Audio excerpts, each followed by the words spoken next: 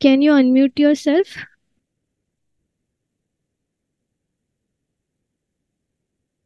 Hello?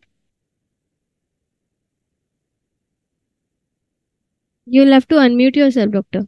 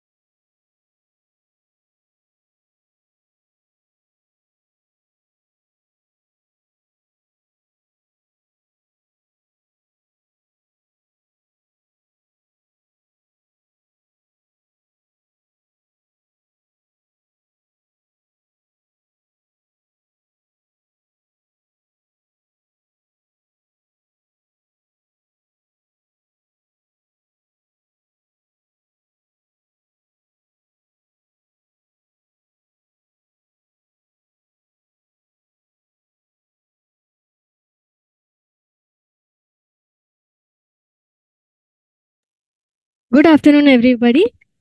Thank you for your patience and joining in this afternoon. We have amongst us Dr. Satyakam Sawaimoon. He's a consultant surgical pathology and cytopathology. Is a MD pathologist. He will be discussing today's topic about histopathology diagnosis for bone neoplasms, bone and soft tissue pathology diagnosis, basically. Thank you. Over to you, Dr. Satyakam. I would request you to unmute yourself.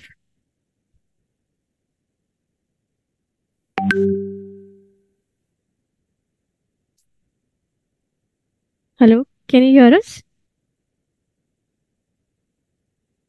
I am not able to hear you.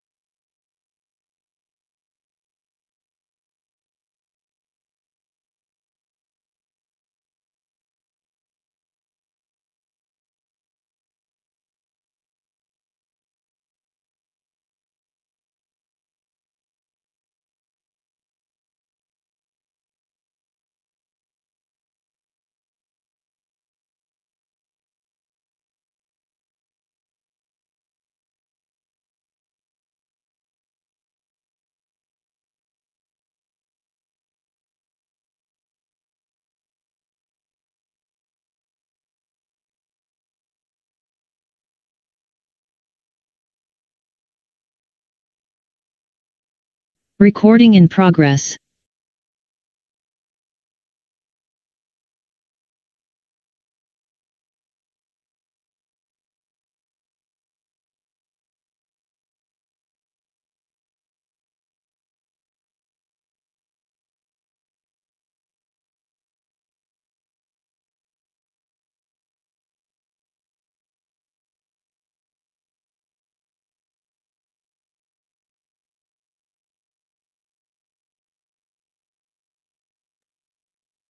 Regret the inconvenience. We will be assuming soon.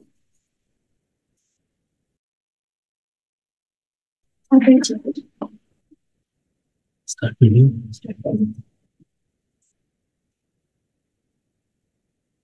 Hello.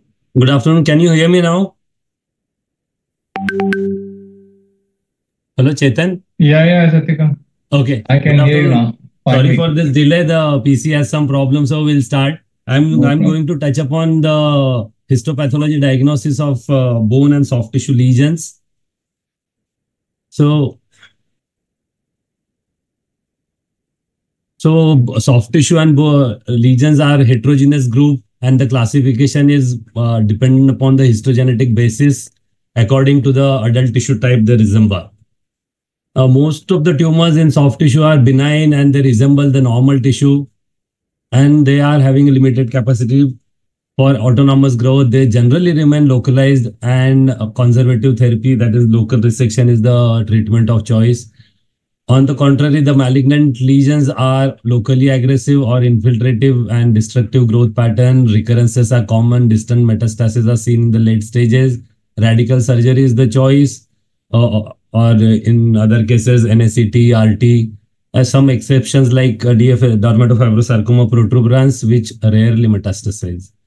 So epidemiology, I'm not going to go much about it, but most lesions are benign. Age is important in arriving at diagnosis. The symptoms are according to the age and sex of the patient, whether they are superficial or deep. Generally, superficial lesions are, it's a very vague statement, benign. And soft tissue sarcomas occur anywhere, but mostly 75% of the locations are in the extremities, and 10% each can be seen in trunk and retroperitoneum. There is most slight male preponderance. Detectable metastases are seen in about 10% of the cases at presentation. Histologically, about 3/4 of the tumor are UPS, liposarc, leiomyosarc, myxofibroma, fibrosarcoma, synovial sarcoma, or MPNST. Age-related incidents, if we talk about embryonal RMS, are exclusively seen in the children. The synovial sarcomas are generally seen in the young adults in 20s, 30s. UPS, liposarcoma, leiomyosarcomas, myxofibromas are generally in the late 7th or 8th decade, or sometimes 6th decade. Etiology, all of you know, mostly these are chemical carcinogens, radiation induced in secondary tumors to the post-radiation, some viral infection like HHV8, and genetic susceptibility like neurofibromatosis, RB1 gene, TP53. So what diagnostic approach we are having for bone and soft tissue is, we need clinical features, we need radiology, and histomorphology, that is the tripod. So it's a diagnostic challenge, and we require all these findings, like what is the age, what is the sex, where it is, whether there is a painless swelling or it's a painful swelling, whether there is any joint restriction, whether there is an associated fever, weight loss, mobility, fixity to the skin, or overlying skin ulceration, which gives us indication that it may be a malignant lesion. Radiology is very important, as you all know, that X-ray, CT scan is the basis. MRI in vertebral region or deep-seated soft tissue lesions. PET-CT and bone scan are generally needed in the metastatic setting. And histopathology, what we need is the true cut needle core biopsy, open biopsy, incisional biopsy, excisional biopsy, depending upon the size and site of the lesion, curettage in the solid cystic lesion, and resection specimen in post-NSCT or cases like Ewing sarcoma, osteosarcoma. So grossing is very important. Whatever you give us, it should be fixed in 10% buffered formula. I always insist in pathology meeting as well as in clinical meetings that it should be immediately fixed. Once the moment you take out the tissue, it should go into the formalin unless you are sending it for the frozen. That will just touch upon in a few minutes. So otherwise, it should all go into the fixation. And if the core biopsy is there or small curettage is there, the minimum fixation time, sorry, should be 6 hours. And if there is a resection specimen, it should be cut at 1 centimeter apart, and in the solid and cystic lesions are just cut upon, and cotton is formalin soaked cotton is put into the cystic cavity and fixed overnight. And all grossing should be done by pathologists, not by technicians. So the next step is very good quality tissue processing. Many times, for example, in metastatic lesions, if decalcification, what we call light decalcification and routine decalcification. So we use strong acids and formic acid as a light acid. So weak acid. So if decalcification is harsh, then the tumor tissue and nuclei get affected, and the IHC result and further cytogenetic and molecular results will be affected. So this first step of optimum decalcification is very important. Then comes our routine tissue processing, what we call graded dehydration, clearing, paraffin impregnation. The importance in the paraffin block making is ideally if you are giving me cores, say 4 or 5 cores, so mostly we put maximum 2 cores in one block so that we can preserve tissue for further molecular and cytogenetic studies if you want to have another NGS studies or something. On microtomy from paraffin blocks 3 to 5 micron, good thin sections are important, and good quality H&E stain are important to see the morphology. Spatial stain, IHC and molecular, it's all depend upon the morphology, which we'll just touch upon.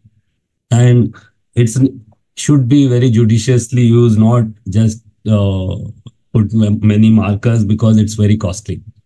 And it actually consumes a lot of finances also. So what histomorphology we look for? So generally we call you, it's looking spindle cell needs IHC, round cell, it needs IHC, epithelioid cells, pleomorphic tumors.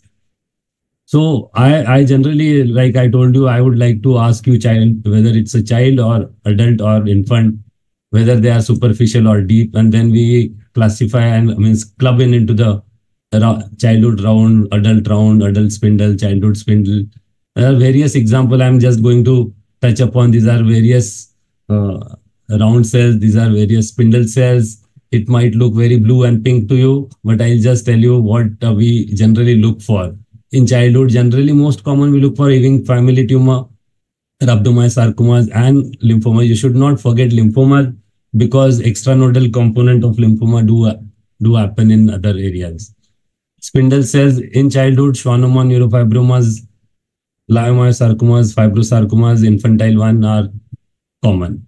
In adults, generally LMS, RMS, fibrosarcoma. I have not mentioned all the entities, just most common ones like synovial.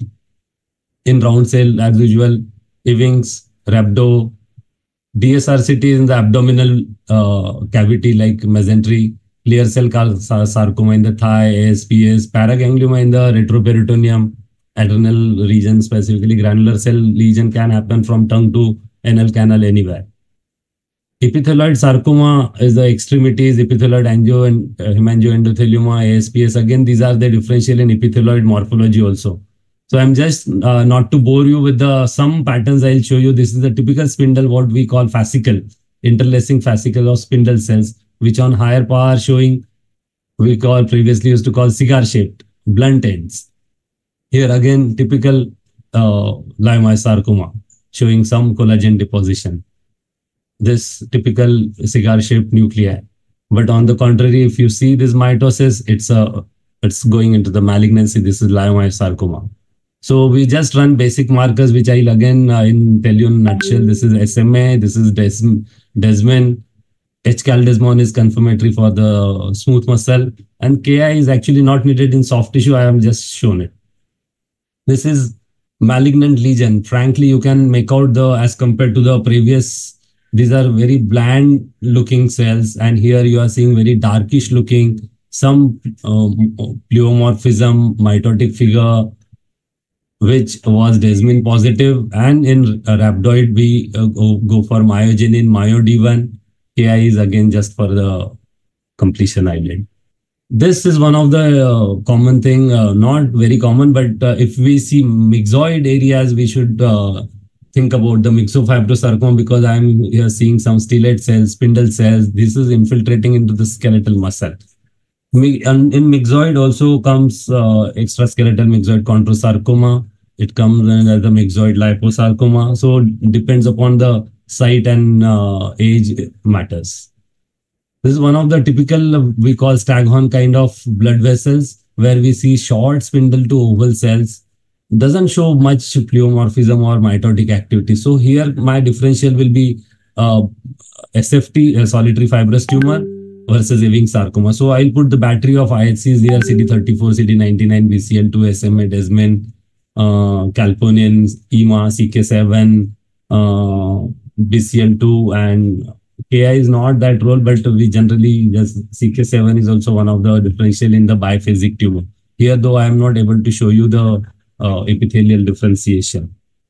So these markers will help us into, if I get CD34 positive, I'll go for the STAT6, which will confirm my SFT. If I get CD34 negative with 99 BCL2, focal EMA positive, CK7 positive, I'll go for Ewing sarcoma, which I'll do TLE1. If it comes positive, it will confirm. So you may or may not need to go for the cytogenetics, molecular genetics.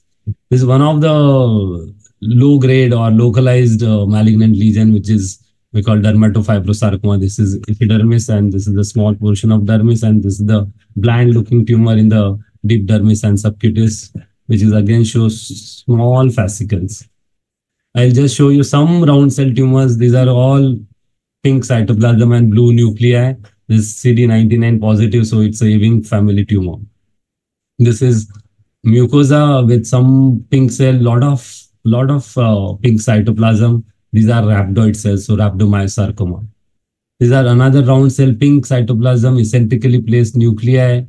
So I did CD138, kappa positive, lambda negative. So restriction is important to show, but sometimes we may not get some restriction there.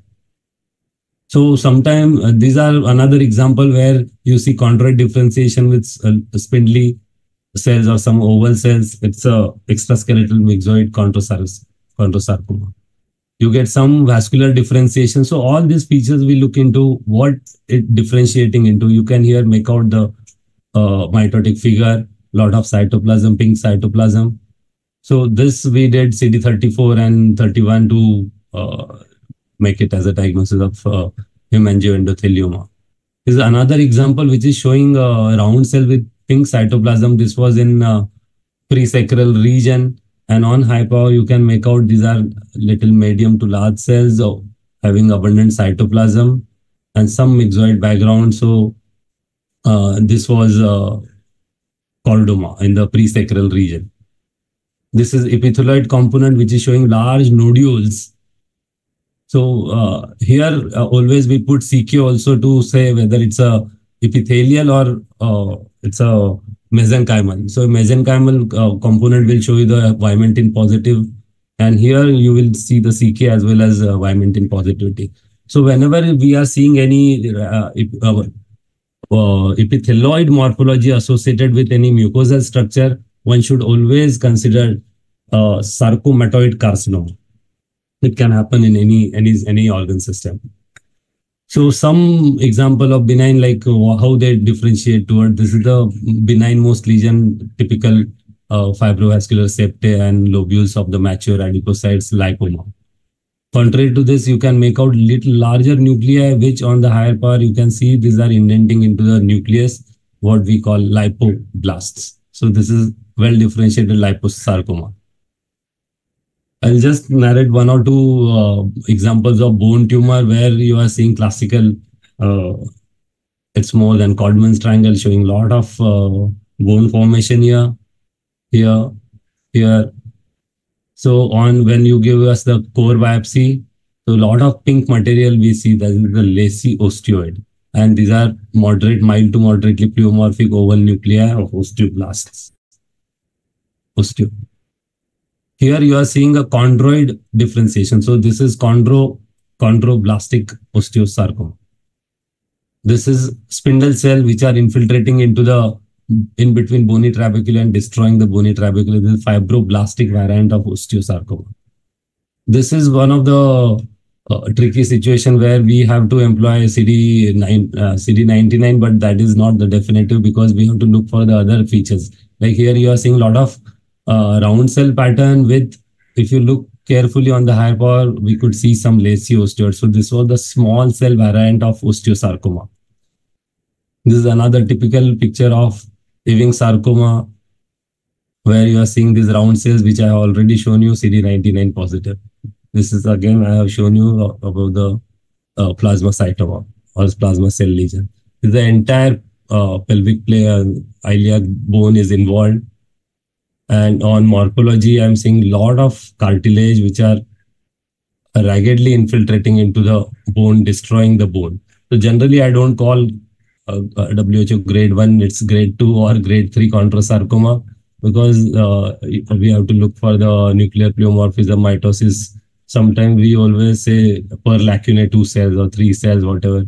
But generally, I don't call it grade 1. It's mostly grade 2 or grade 3. So I have not touched upon all the nitty-gritties. I have just shown the most common ones. So wherever we need IHCs, what IHCs, somebody told me to just touch upon the IHC. So these many markers we put for spindle cells like CD34 and 31 for angio differentiation, SMA caldesmon for smooth muscle, desmin myogenin myodin for rhabdoid, S100 for neural, CD99 VCL2 helps us in SFT and wings, beta catenin. I didn't touch upon the fibromatosis or any other nodular fasciitis or other lesions, which always comes in as a differential in various organs like anterior abdominal wall. One should consider about what you call desmoid is a fibromatosis. Then I told you about CKema, epithelioid lesions or sarcomatoid carcinoma. KI is not, I have just mentioned just for the heck of it, but generally KI is not needed. There is no role of KI in classification or subtyping of the tumors. Soft tissue tumor, sorry.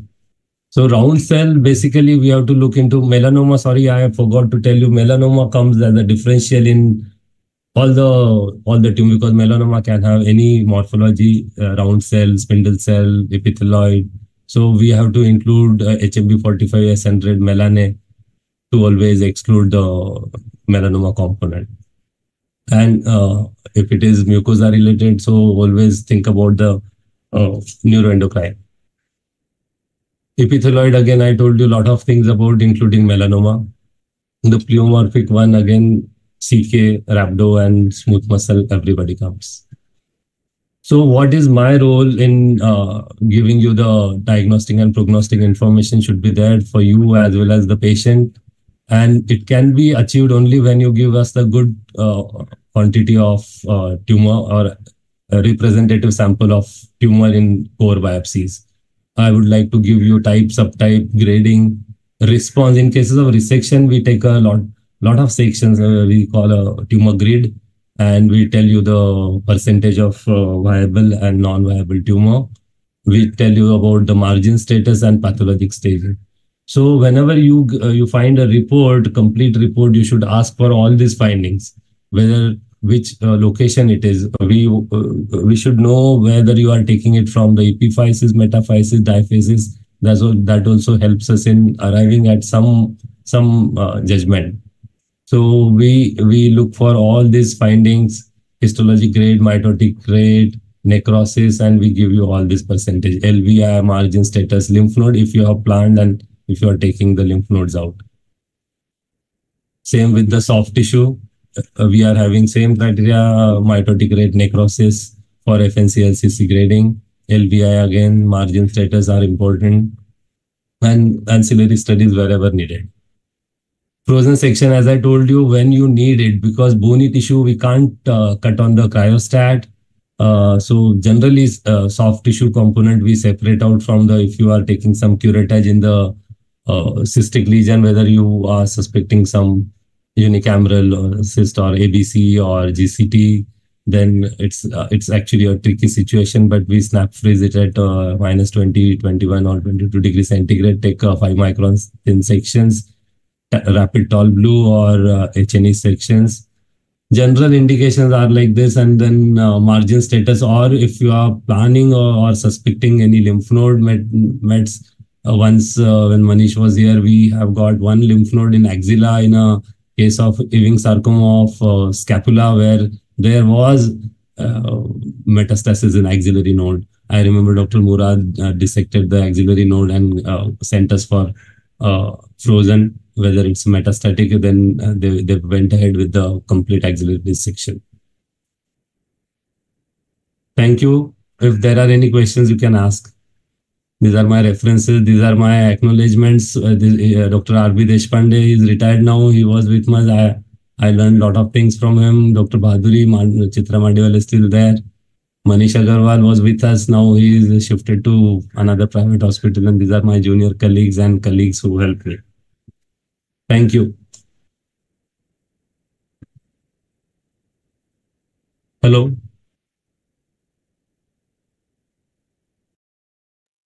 Hello. Hello.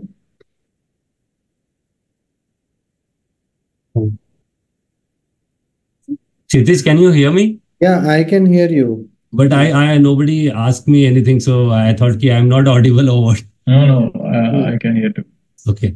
But we are only on the panelist group, and we cannot see the audience. Audience is not on our group. Q&A. You can go to Q&A. So we have to go to Q&A. So if anybody wants to ask Dr. Satyakam question, please put it in Q&A, because we won't be able to hear you. So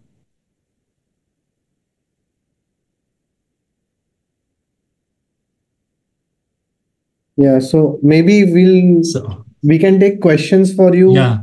Somebody has written spine cancer, that my patient has a brother-in-law had spine cancer, metastasis from breast cancer. Yeah, I didn't touch upon about the metastatic lesions where we suspect epithelial means carcinoma metastasis, where I told you that decalcification is the most important thing, and their big role of IHC. What we say is the first line we always put pan-cytokeratin and CK7 and 20. That guides us where it is. If I get CK7 positive, then generally we suspect in breast, lung, in females, ovarian, serous carcinomas, or if it is 7 plus 20, then pancreatic biliary or urothelial carcinoma. If it is 20 positive, at least in India, it is colorectal, because generally we don't see Merkel cell here. But if it is CK720 both negative, then multiple like hepatocellular carcinoma, adrenocortical carcinoma, pancreatic, adrenocortical comes into that, and accordingly we put the different IHCs for that. Any other question?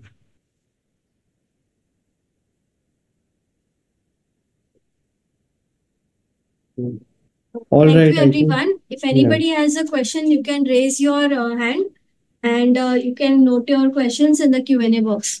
We move on to thank you, Dr. Satyakam, for your detailed diagnosis related slides. We will move on to the second speaker of the day, Dr. Kshitij. Okay.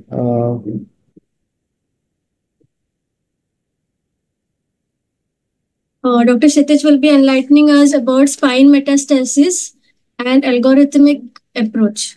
He's a consultant spine surgeon at PD Hinduja Hospital. Over to you, doctor.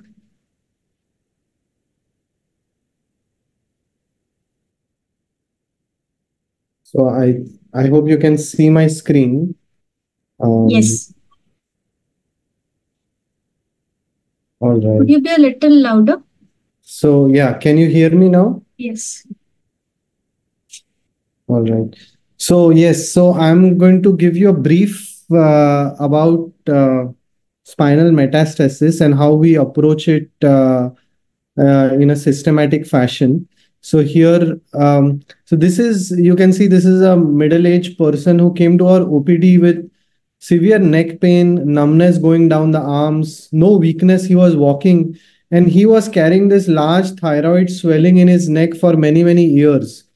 That thyroid swelling was considered benign. He practically had it for years together, but then he presented with this, which prompted investigation, and then the diagnosis came out to be thyroid carcinoma.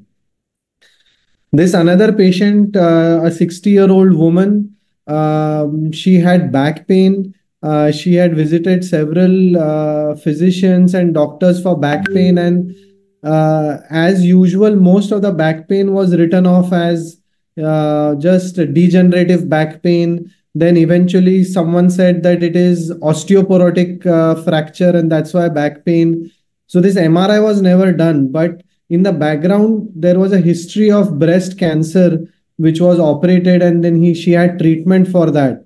So by the time she came to the OPD in our clinic, and then she had gotten an MRI, she had already started developing neurological symptoms. So the diagnosis was delayed and it was not picked up when she was having that back pain. So this is the most important slide for you. You will be seeing a lot of back pain patients in your practice, and most of back pain patients are sort of benign. They don't really have a disease, and it is degenerative conditions, postural back pain, muscular back pains. But it's important to remember that elderly patients, or for that matter, any patient with a history of cancer, especially those kind of cancers that have a predilection for going to bone, prostate, breast, and those sort of cancer should sort of warn you that that back pain may not be benign. And metastasis related back pain can be very similar to degenerative back pain, but the temporal history is such that the pain keeps worsening. Every week, the patient is getting more and more pain. They might get rest pain, the pain that disturbs their sleep, wakes them up at night. So those kind of back pain associated with a history of cancer, you should be wary and get an MRI. Obviously, by the time the patient develops weight loss and other problems of metastatic cancer, it is probably too late. So it's important to know that almost 70% of all cancer patients will develop metastasis. And this number has been increasing because our ability to detect them with MRIs and PET CTs, and plus the patients now are living longer and longer with earlier surgeries and newer systemic treatment that oncologists provide. Now, 40% of these metastases are going to be spinal metastasis. In fact, spinal metastasis is the most common site of bony metastasis and the third most common site of metastasis after liver and lung. And 20% of those spinal metastases will develop epidural spinal cord compression and a neurological problem. The most common cancers to metastasize to the spine, like I said, are prostate, lungs, and breast. Now, these have a special affinity for bone, and the cancer cells will migrate to remote sites. They enter the bloodstream and they will find a fertile ground for implantation and multiplication. And bone for some of these types of cancers provides an extremely fertile soil to latch on and allow that tumor cell to grow. Now, the bone is in a constant phase of remodeling, and this processes release a lot of growth factors from the bone that help the tumor grow. The tumors themselves secrete cytokines and some molecules that induce osteoclasts to release more growth factors from the bone marrow, which in turn promotes the growth of tumor cells, establishing a sort of vicious cycle that allows the metastatic cells to take a hold in the bone and then keep multiplying. Now, there are two consequences of spinal metastasis. The tumor cells from the bone, they can break out and cause a mass-like effect that causes epidural spinal cord compression, which obviously can result in a neurological deficit. The other thing that the tumor cells can do is that it will weaken the bone to an extent that it can cause pathological fracture and pain. So there are two things. Obviously, epidural spinal cord compression is quite dangerous as it threatens the spinal cord, and it actually is an oncological or a surgical emergency. The reasons for that is that patients with epidural compression are prone for a sudden neurological decline. One day the patient is neurologically intact and grade 5 power, and overnight the patient can develop weakness and loss of walking ability. In fact, rapid deterioration neurologically is the most common presentation of an epidural spinal cord compression.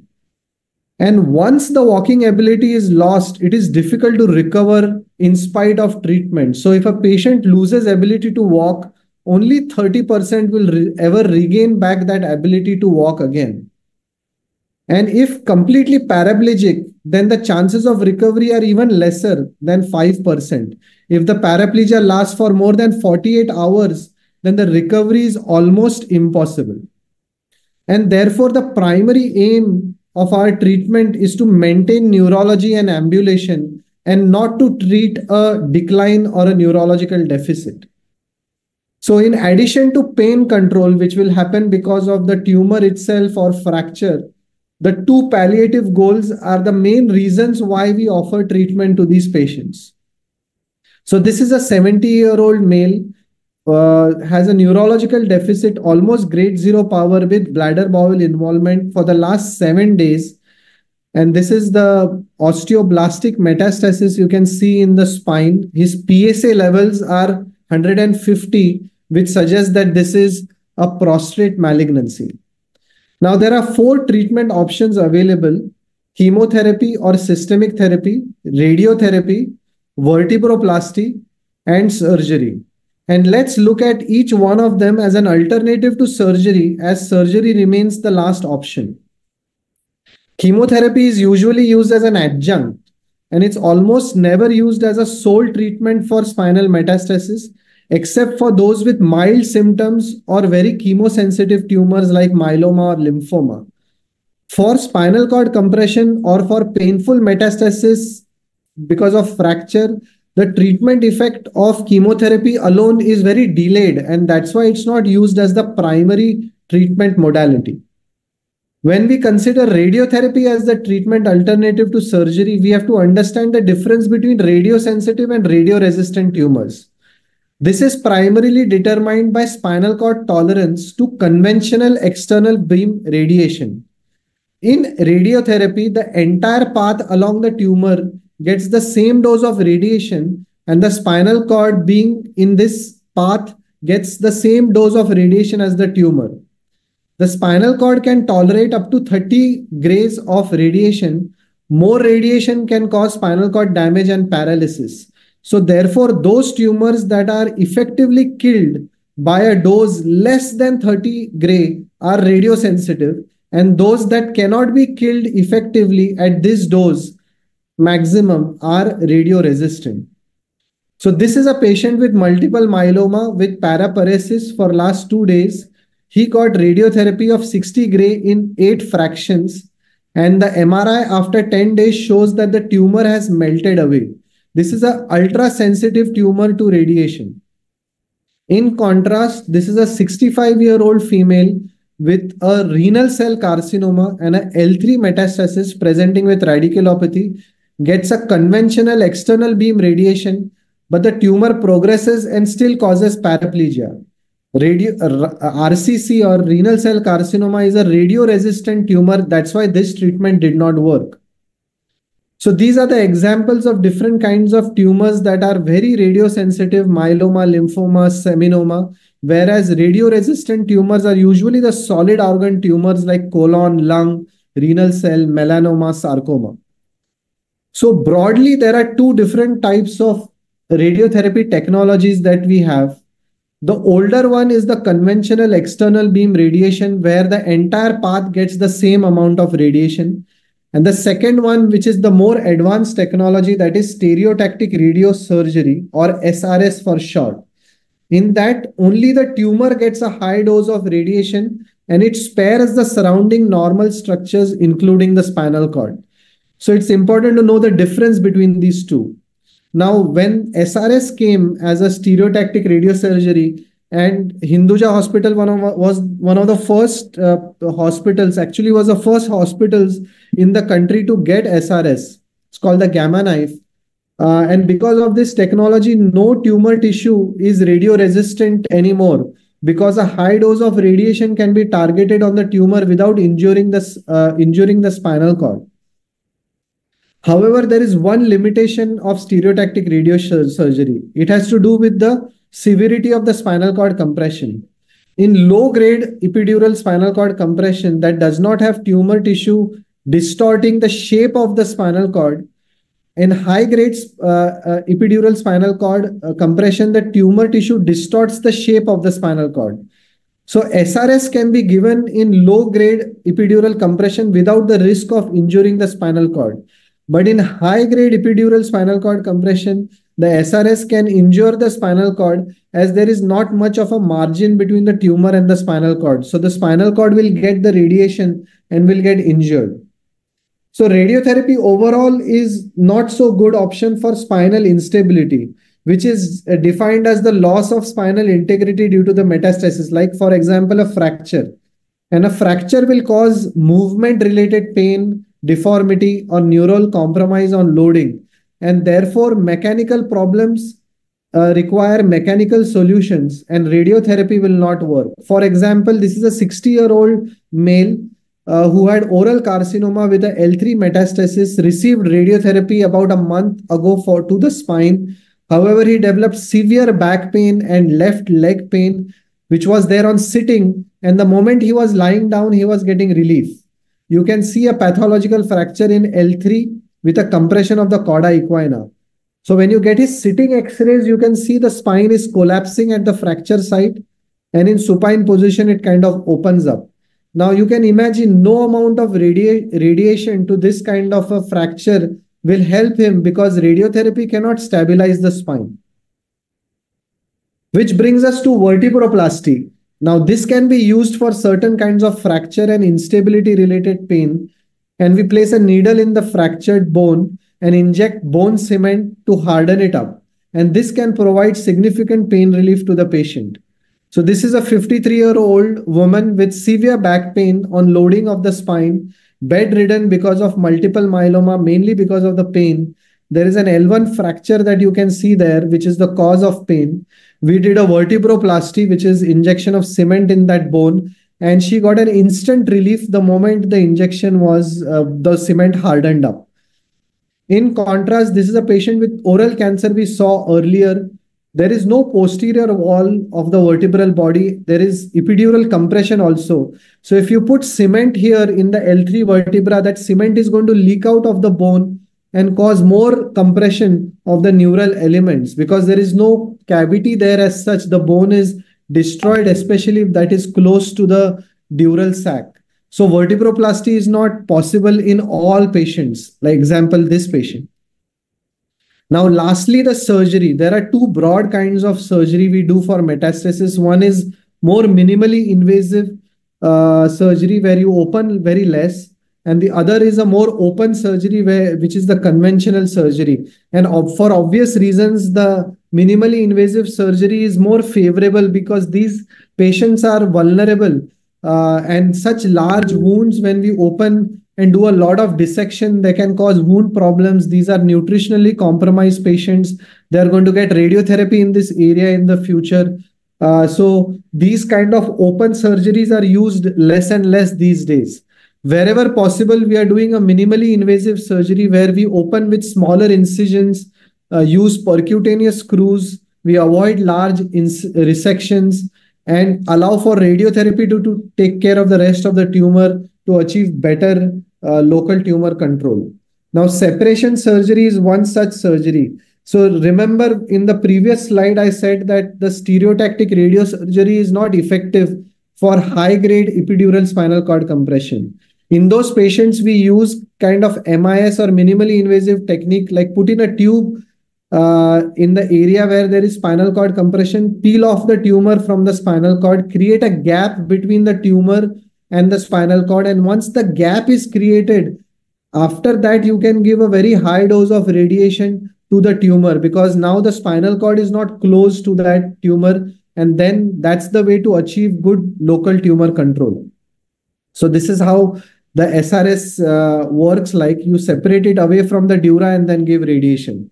So the decision making in these is sometimes complex because every cancer is different. We require a team approach, that we take a help of several clinicians, the radiation oncologist, the medical oncologist, spine surgeons, the orthopedic oncosurgeons. So it's a team approach where every patient gets a tailored treatment. Sometimes these treatment decisions are hard to make because we are treating patients who are terminal, and we need to take decisions wisely. We are treating patients for their pain and for palliation only, and not for curative purpose.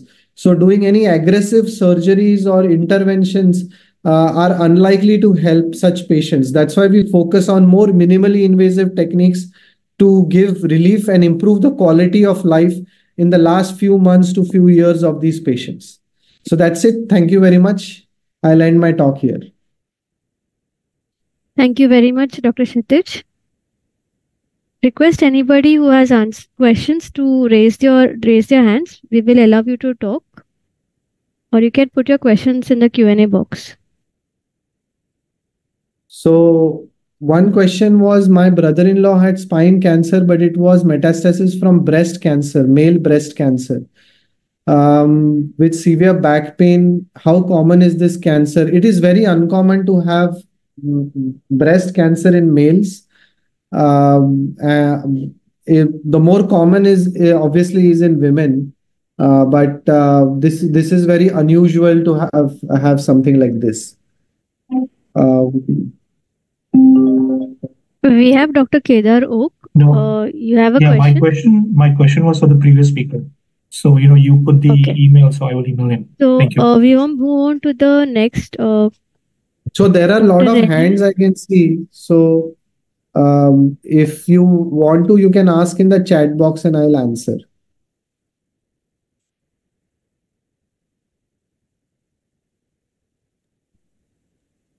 Can I share my screen?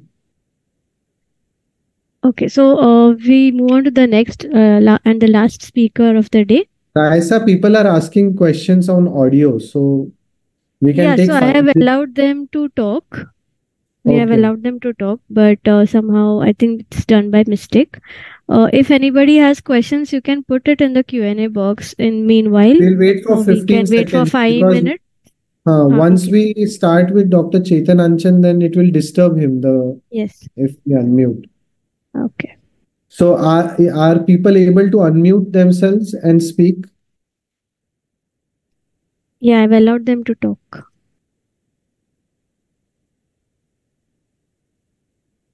Maybe it's not working. So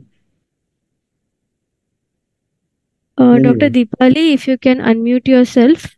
Dr. Prahlad, Dr. Sharda, Dr. Abdul.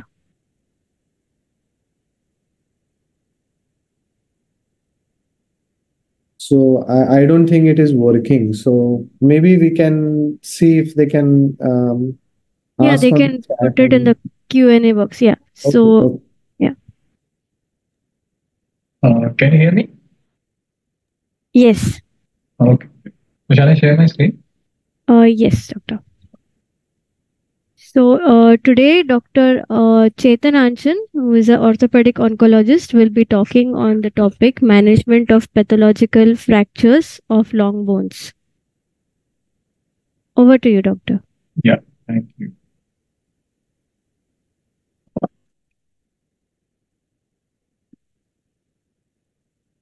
Okay. Yeah, so I'll be speaking about management of pathological fractures of long bones. I will start with the case. Basically, this is an illustrative presentation so that you will be able to connect to what I am talking. Why pathological fracture is different from the regular fractures that we are more familiar with, and that is the whole point of this. So, this is an 18-year-old male had a femur fracture following a fall at home. He had severe pain, was unable to stand and walk, and that was his X-ray. Clearly, we can make up. Yes. Dr. Anchan, your voice is cracking. Okay. Can you hear me now? Yes, better. Is it better? Yes. Let me know if it's a problem. Then I will have to try some other way. I'm using a Bluetooth. Can you hear me? Yes. Okay. So this is the MRI of the same patient, which shows again, a pathological process in the proximal femur with a pathological fracture. Patient went to his orthopedic surgeon who did Ender's nailing. Ender's nailing is one of the intermediary devices. It's a sort of a long nail that we use to fix fractures. This is one of the older devices, not very popular in the cities, but it is a very practical device in places where you have limited resources, and it is also very cost-effective treatment. So you pass multiple long nails all the way from the distal part of the femur into the neck of the femur. That is how you fix fractures with this ender. Somehow his pain didn't go away. It in fact increased, and he had a large swelling in the thigh in a few weeks' time. He went again back to the surgeon who did an open biopsy, which showed, was reported as Ewing sarcoma. And when he presented, this was his situation. You can now see a large swelling in the proximal thigh with a huge destructive process. You see most of the proximal half of the femur is missing.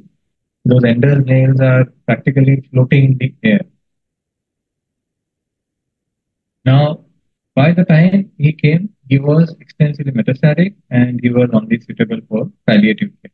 And he received some treatment and he passed away in a few months.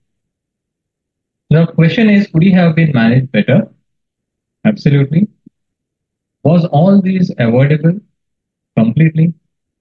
Would it have changed the outcome of this patient, knowing the fact that he is suffering from cancer? Very likely. So what has happened here is this patient has suffered iatrogenic damage caused due to inappropriate surgery. A relatively localized disease has been interfered with, contaminating the entire femur and the thigh, seriously compromising the limb salvage. It only gave temporary symptomatic relief, but worsened his oncologic situation. And moreover, it also led to a delay in the diagnosis and his eventual treatment, which has proved deadly for him. So how did all this happen? The simple explanation is that it was because his fracture was managed like a traumatic fracture. So what's the difference between a pathological fracture and a traumatic fracture? It's a fracture nonetheless. Patient is definitely disabled and in agony because of the fracture, and it is very commonsensical to expect that it should be fixed as soon as possible. You deal with the fracture first, make him comfortable, and then you can deal with the pathology. And that is what logic will sort of tell you. Because once his pain is gone, he will be easier to manage, and then you can do all your investigations and then deal with the pathology. However, this logic works if you are thinking like a trauma surgeon. Unfortunately, pathological fractures are different. Here, the pathological part is the actual problem, not the fracture. So as an easy reminder, in a pathological fracture, the pathology comes first. You already saw what happens if you fix it and then, worry about the pathology. So what is a pathological fracture? It is a fracture of a bone which is weakened due to any condition, disease or condition. And how is it different from a traumatic fracture? In a traumatic fracture, the bone is healthy. It is not at fault. A healthy bone will heal once the alignment and integrity of the fracture is restored and maintained. And that's what an orthopedic surgeon will do with all sorts of fixation. In a pathological fracture, on the other hand, the bone is diseased, which implies that the fracture would not have happened otherwise. So it is the disease in the bone that needs to be addressed and not just the fracture. the fracture is actually a distraction. So then how do you deal with a pathological fracture? Well, here we first focus on identifying and understanding the pathology. How you treat the fracture will depend on what pathology has led to the fracture. Some of these conditions, if you treat improperly, can have life and limb-threatening consequences, as we already seen in the introductory case. So it's important for you to remember that treating the fracture is secondary to treating the disease. So when should you suspect a pathological fracture? So whenever a patient comes with a history of fracture following a trivial injury, where you generally don't expect patient to suffer a long bone or a major bone fracture, like a simple fall at home or a minor stumble. Some of them, probably fracture when they are just trying to stand. The other important clues are history of local pain or swelling prior to the incident, any past history of cancer or tumor, and any past history of similar fractures. All of these are very, very important clues for you to suspect the possibility of a pathological fracture in your patient. And later on, of course, you want to identify whether there is a pathological fracture. For that, you will have to do the imaging. And most important imaging for us is the X-ray. And when the X-ray is not giving us adequate information, or where you seek more information, you'll have to go for an MRI. Once you know that you are dealing with a pathological fracture, you need to do a detailed workup of your patient, which will include doing specific blood tests, advanced imaging in the form of MRI with contrast, or CT scan, PET CT scan, and a biopsy. Identifying the pathology is very important. That is, you have to reach a diagnosis about what pathology you are dealing with. Once you know that you are dealing with the malignant pathology, you also need to stage the patient. What is staging? Staging is to basically understand the extent of disease burden in the patient. That is to know whether the patient is having a localized disease or whether the patient is having metastasis. Once all of this information is in your hand, you can then decide about how to treat this patient. And treating the patient starts with how you are going to treat the disease, whether you're going to treat the patient with a curative intent or with a palliative intent, whether you will need systemic treatment or whether you will manage only with local treatment, or whether you will need both. Now, I will show you a few cases where we will illustrate all these points so that it will be easier for you to understand what I'm saying. This is a 14-year-old girl who had a trivial fall in school about a pathological fracture of the proximal femur. That was her X-ray at presentation. Very clearly, we are seeing a pathology in the proximal femur. That was her X-ray, MRI, which also shows, a destructive pathology in the proximal femur. A biopsy was Ewing sarcoma. This is exactly the same condition which our first introductory patient had. So this girl had Ewing sarcoma, that boy also had Ewing sarcoma.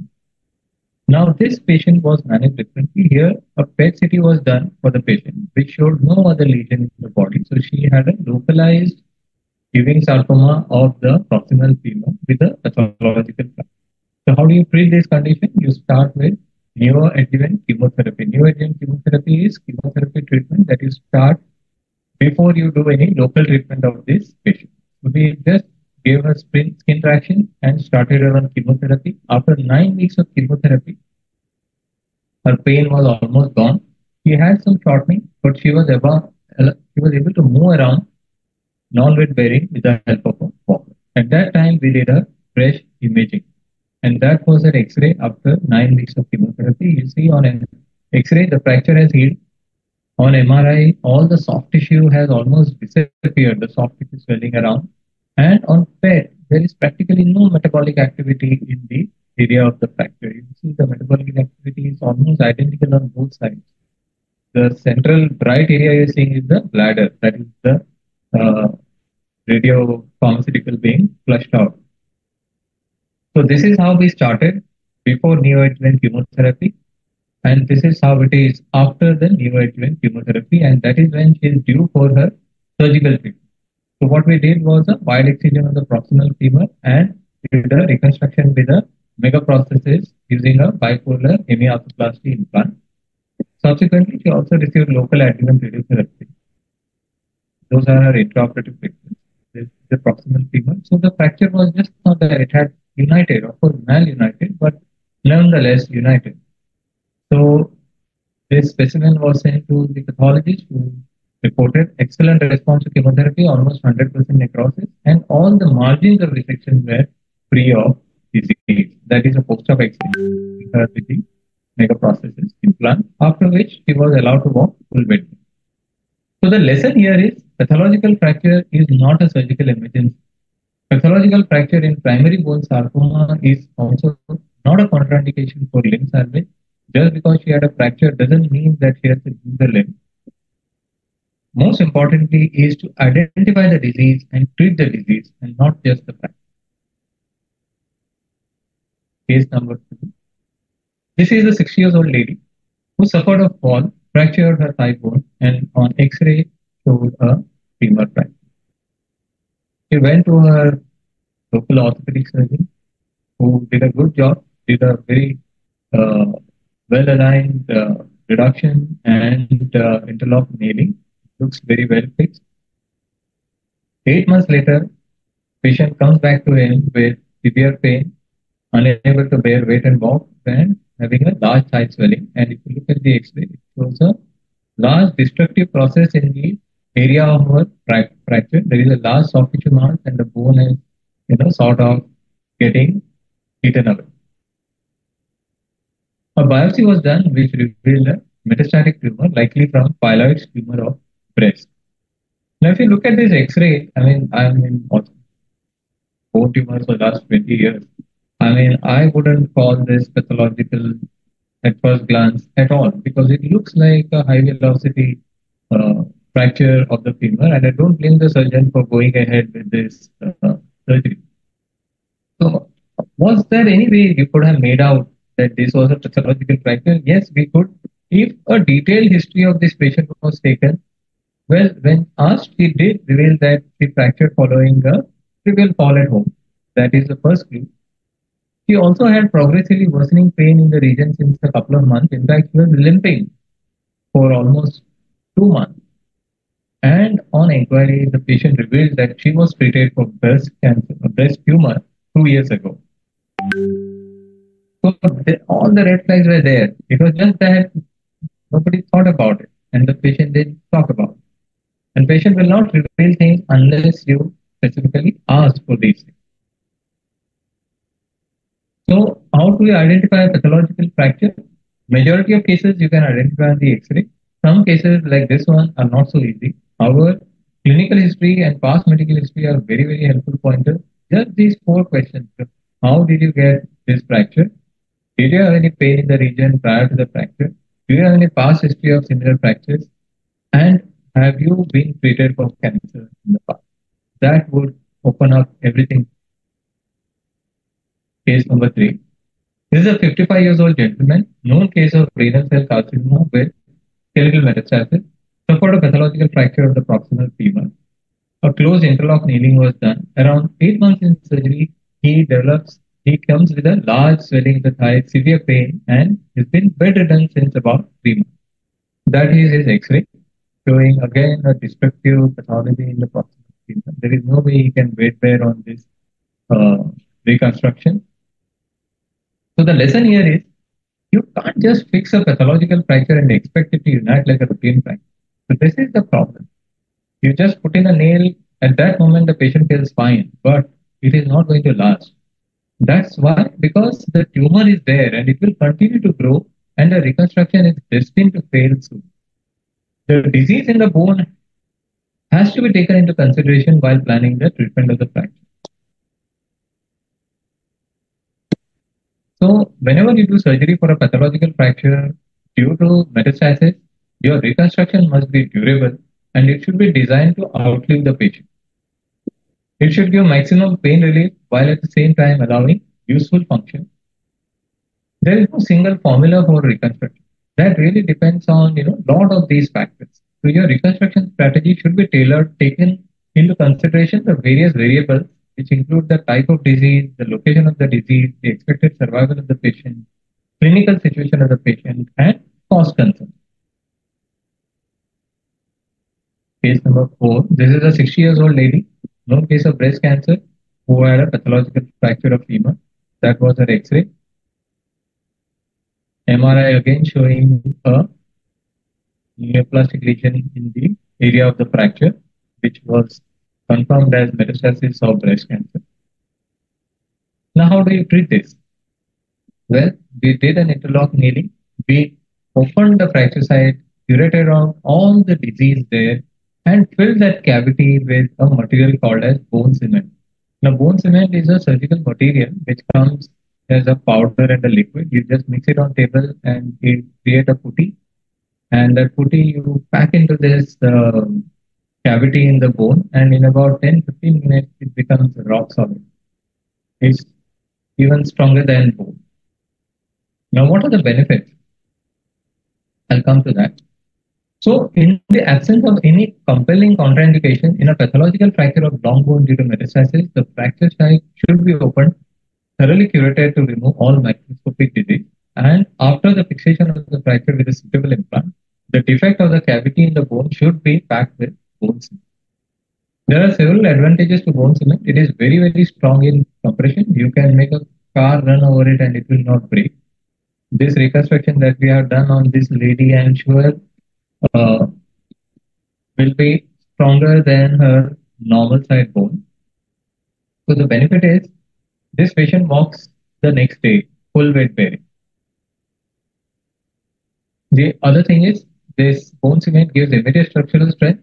You start immediate weight bearing and ambulation, and it is very easy to use, and it is relatively inexpensive. A packet of bone cement costs about 4,000 to 5,000. You get 40 grams of bone cement, and in most of these cases, you probably need 1 or 2 packets of this bone cement. Case number 5. This is a 50-year-old gentleman who had a trivial fall at home.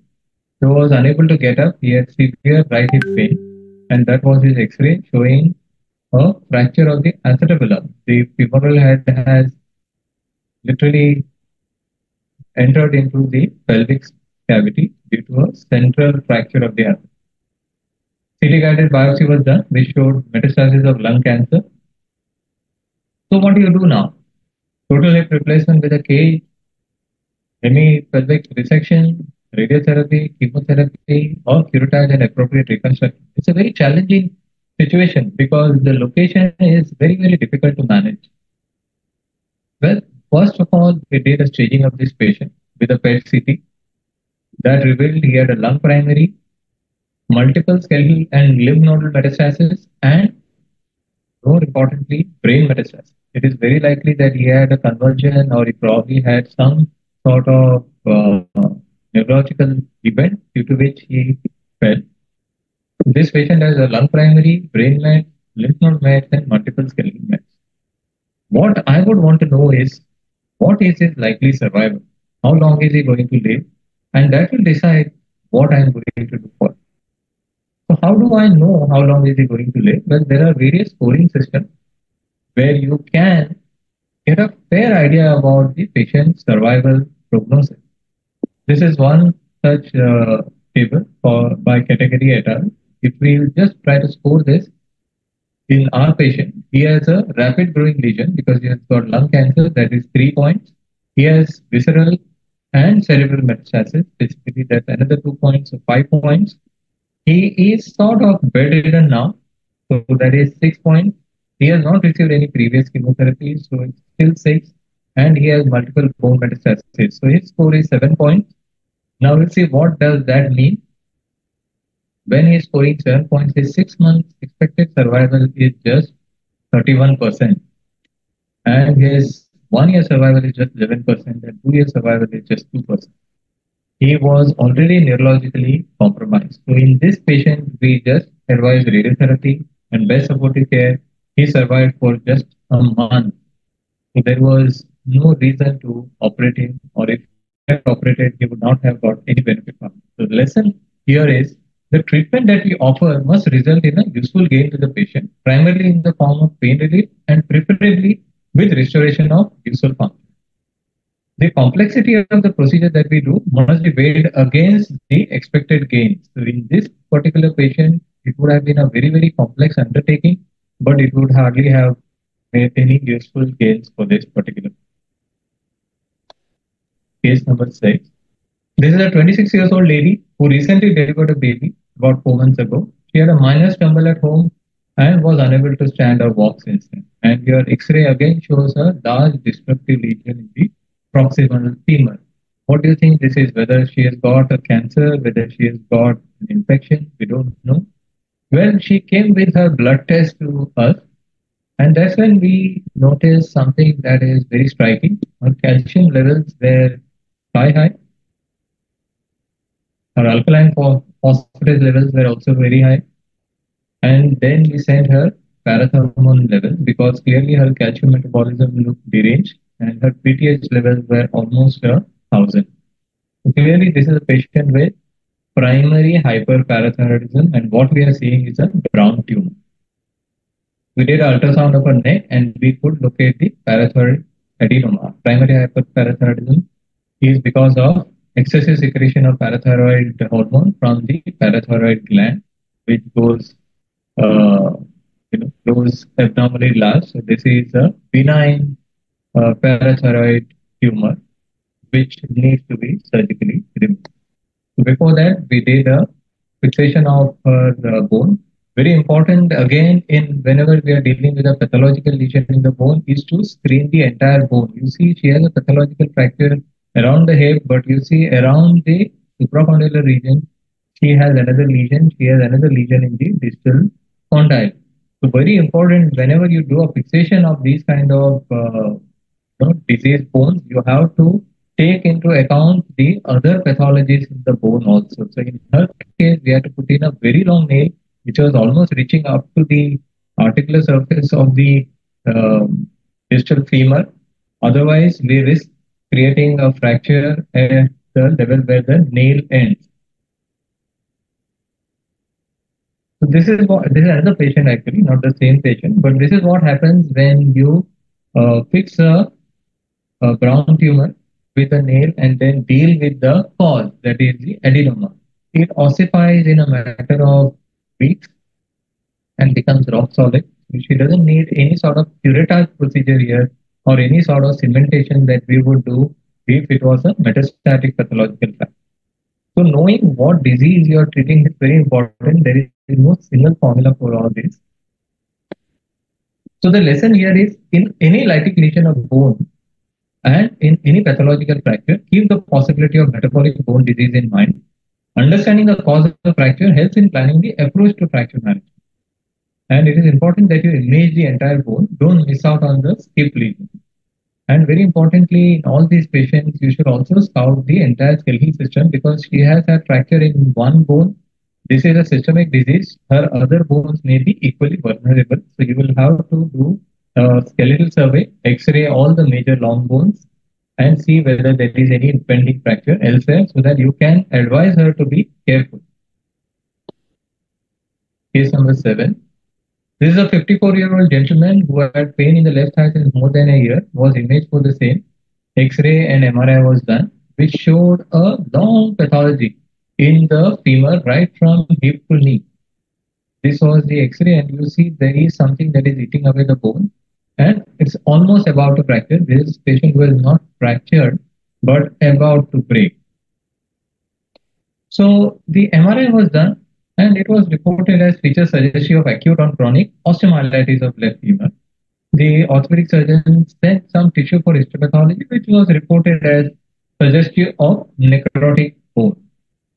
He did a interlock nailing, and I expect that it would have settled with that. But in a year later, he developed a large swelling of the thigh. There is something that is actually going on in this proximal, in this entire femur, in fact. An MRI was done, which revealed a huge tumor right from hip to knee, and it is basically occupying the entire thigh from deep fascia to deep fascia, from one side to the other. A biopsy was done, which reported it as grade 2 chondrosarcoma.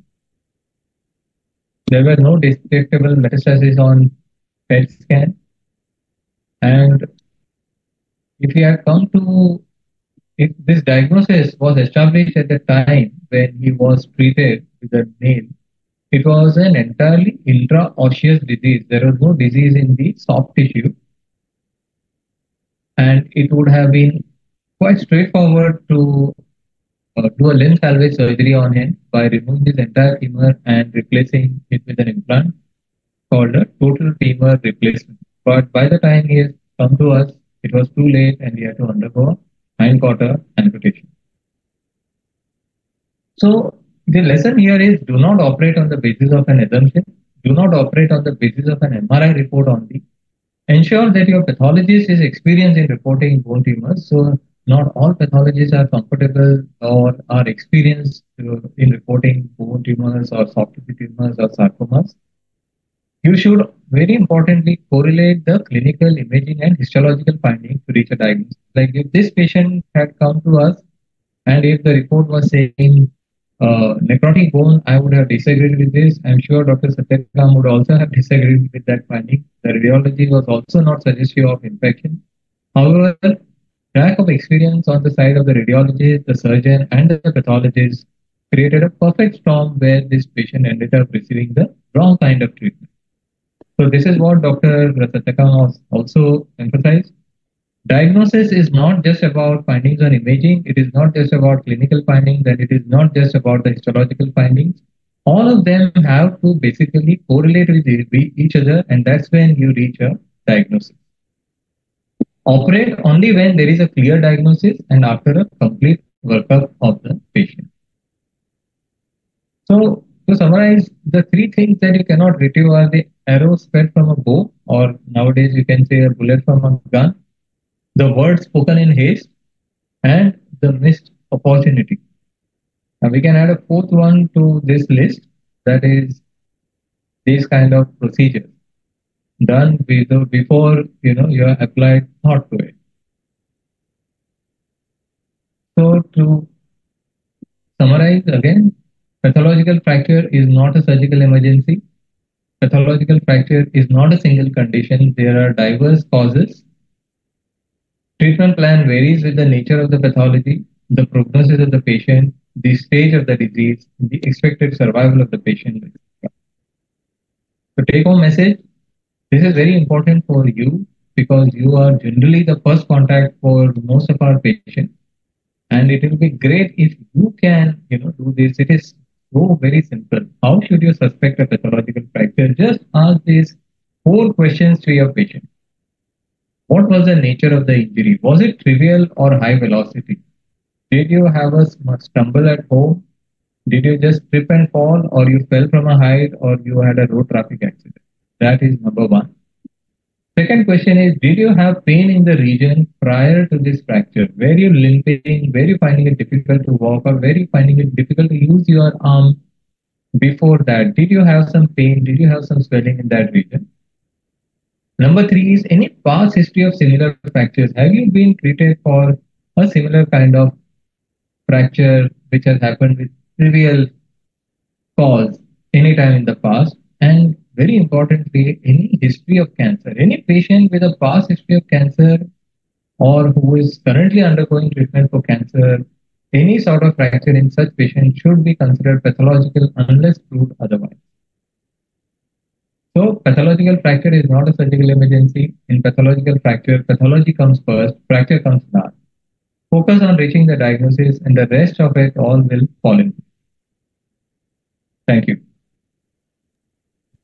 Thank you very much for this informative case presentation, Dr. Anchan. Anybody has any questions, please mention it in the Q&A box. Also, the doctor profiles and details have been, the link has been shared on the chat box. We'll wait for another 2 minutes. Yeah. I will stop sharing.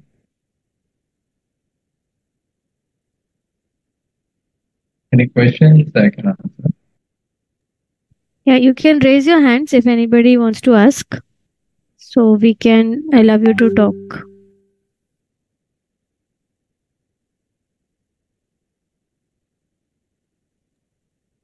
Yes, Dr. Lalit, you can go ahead.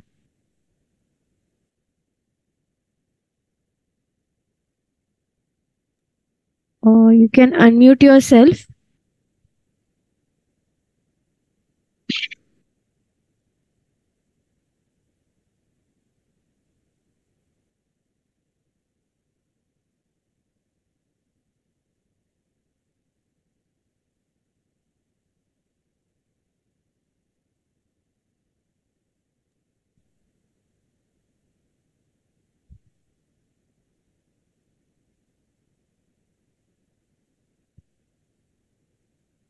Okay, I think there are no more questions. No more questions. No more questions.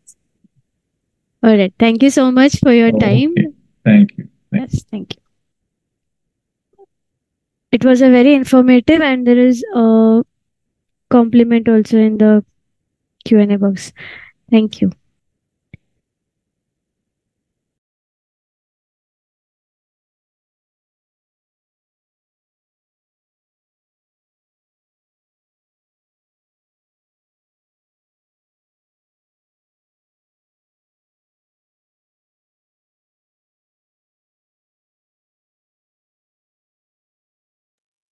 In case anybody has any queries related to Dr. Satyakam, they can drop in their queries on the email ID I will mention in the chat box. So you can ask him an opinion if you want to.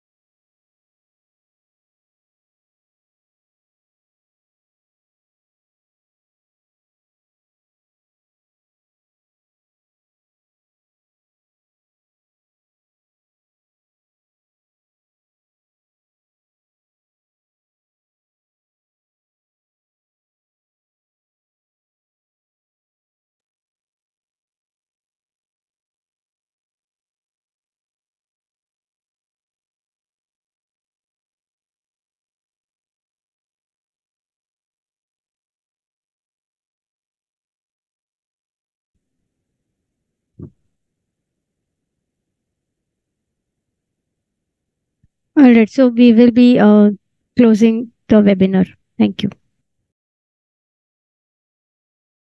Recording stopped.